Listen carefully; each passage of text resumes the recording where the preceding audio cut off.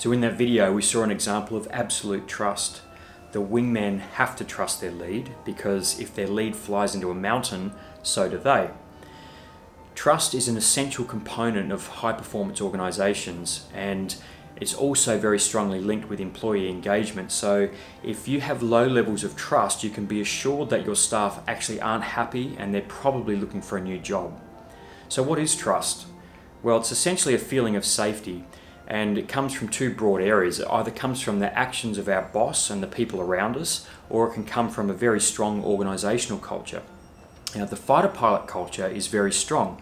So if I'll be quite happy to fly formation on a lead that I haven't even met before, because I know what it means to be part of that organisation and that exclusive club.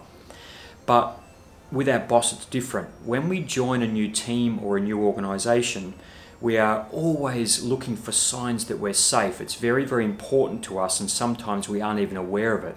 And over time, as our boss and the people around us demonstrate trustworthy acts, our level of safety rises. So it's very important as bosses that we're always looking to demonstrate our integrity and our character to our team. And over time, we'll be rewarded with staff who are engaged and are committed to our organisation. Thanks very much, and we'll see you next time.